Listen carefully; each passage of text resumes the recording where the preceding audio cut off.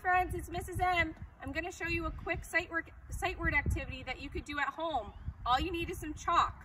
Mrs. M, one of the first things you could do is you could take your sight words and you could rainbow write them. So you could do each letter in a different color. So look at the word C.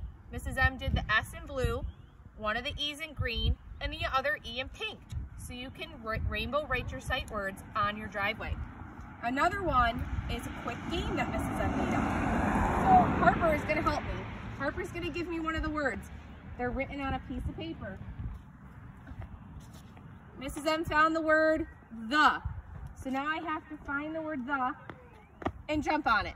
I'm going to find another word. Harper's going to hand me a word. Mrs. M has the word me.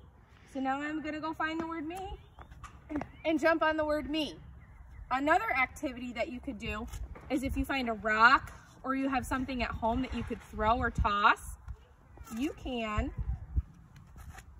throw it and say what the word is. So Mrs. M is going to take this beanbag that I found at home. I'm going to toss it on one of the words. Oh, I found the word the. Now I'm going to say the word out loud. T-H-E spells the. Then I'm going to go pick up the beanbag. I'm going to try to find another word. I'm going to toss it. Oh, I landed on and. I'm going to spell the word out loud. A-N-D spells and. You can do the same thing with the cards when you're finding the word. So Mrs. M found the word me. So when I found the word me, I'm going to jump on it and say M-E spells me. Or you could jump it up and down. M-E spells me. So there are some fun ways that you could practice your sight words at home. I'll see you guys tomorrow.